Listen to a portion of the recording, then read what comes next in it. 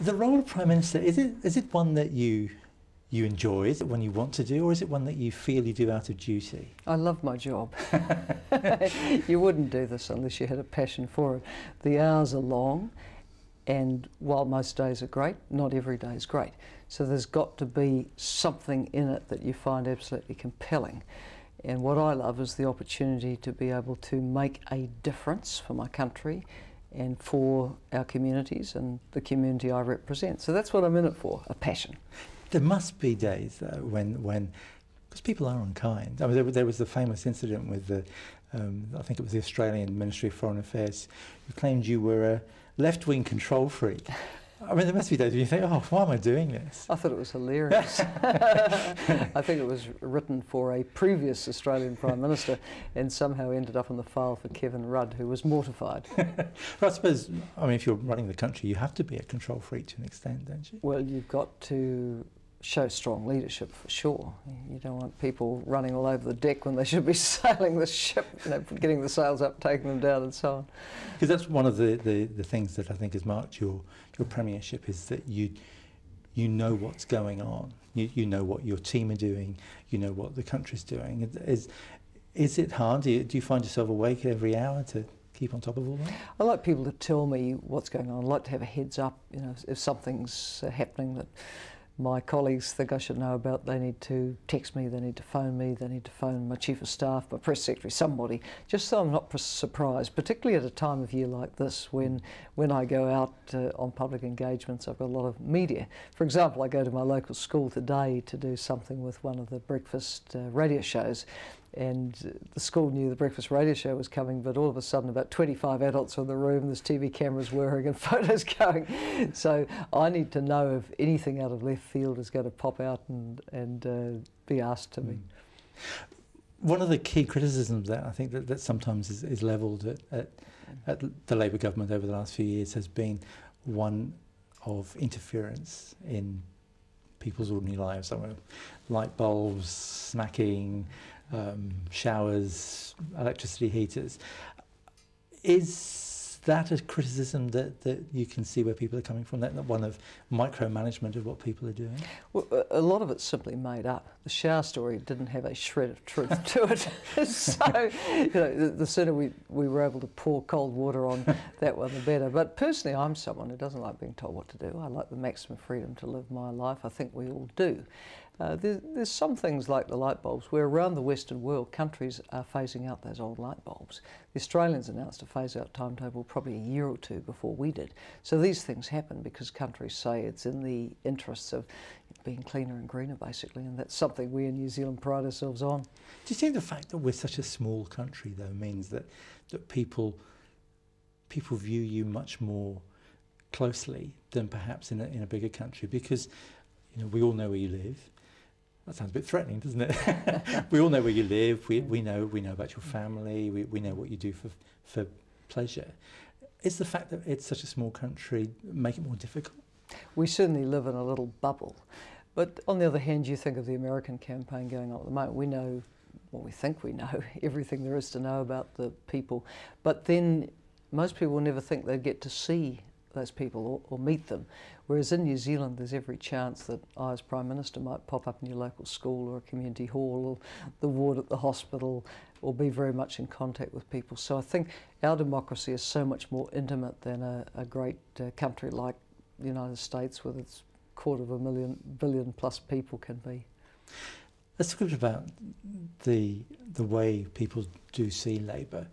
I think that one of the things that's very much part of Labour's history has been that strong Christian ethos. So we think of Michael Joseph Savage, Labour's roots in the UK, very much based in a strong Christian ethic.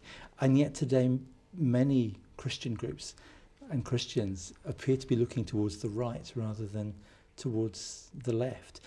Has Labour lost touch, do you think, with that early Christian ethos? Well, there's no doubt that the tradition of the Labour Party in Britain came out of the chapels. It came out of the Methodist chapels, probably the Baptist chapels, and then also the Roman Catholic people, who were often the poorest, the Irish who went to Glasgow, Irish who came to the west coast of New Zealand.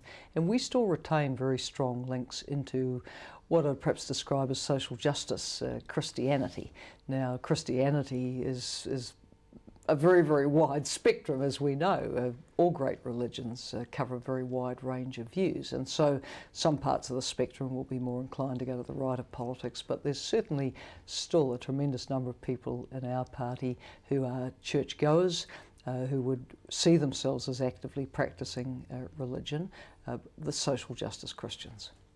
Do you think the church has a role then in New Zealand society? Oh yes, I do. I think the church has a tremendous role, and some of the meetings I've enjoyed over the years have been when the church leaders have come in to meet with me and other ministers, and they've always put a lot of thought into what they want to present to us. So they'll come with a list of issues, and we'll have quite a long discussion about those issues. We actually find ourselves pretty close together on them.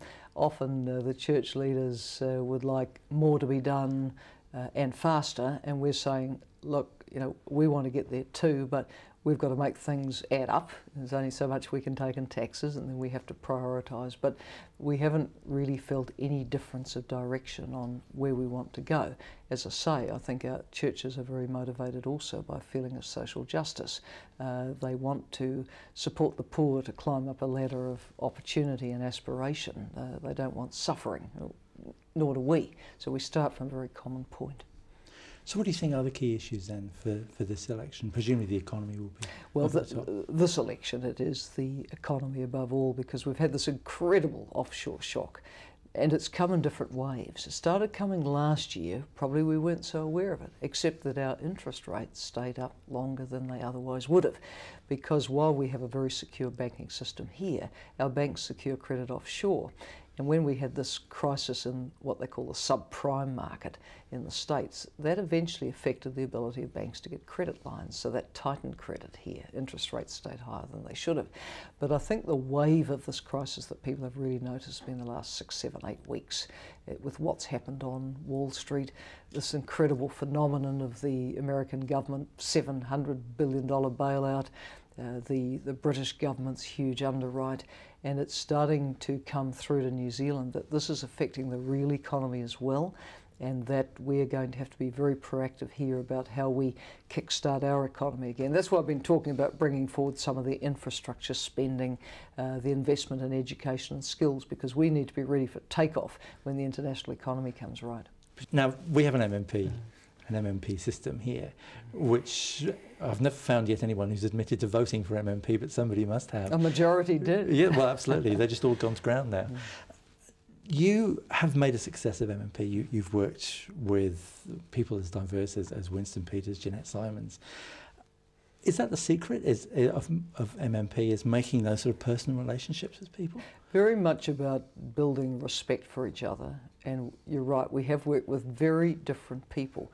You know, right through until the election, right through the last confidence and supply vote, Gordon Copeland was still giving confidence and supply support to the government because he was an honourable person, and that's what he signed up for in an agreement at the start of this last term. So we worked with United Future, we worked with New Zealand First, we've worked with the Green Party, worked with the Alliance, which then became the Progressives. We've had a relationship with the Māori Party. So you've got to have the sort of personality and leadership style which can be inclusive. You're not going to agree with everyone on everything, but you have to be very careful what arguments you pick, because you're going to be wanting to work with people on a lot of issues. Are there non-negotiables? Well, look, there are some things, obviously, that are bottom lines for parties, and sometimes we'll approach different parties looking for support for things, and they'll say, look, we just can't go there, and we respect that. And our practice has been, if you can't pass something, you can't pass it. Just pull back and get on to the next thing. It's not going to be the end of the world. Do you have in your mind a point where you say, we will not go any further because that's not what we do, however much our coalition party wants? There may be things where you feel you just can't amend something anymore, and at that point you just have to pull back and say, well, wait, You see, we had an instance like that with the Joint Therapeutics Agency with Australia, where we had a treaty with Australia and we couldn't get the legislation through our parliament without completely making a mockery of it. So we pulled back and we said, one day there'll be a majority in the parliament that will want to deal with this.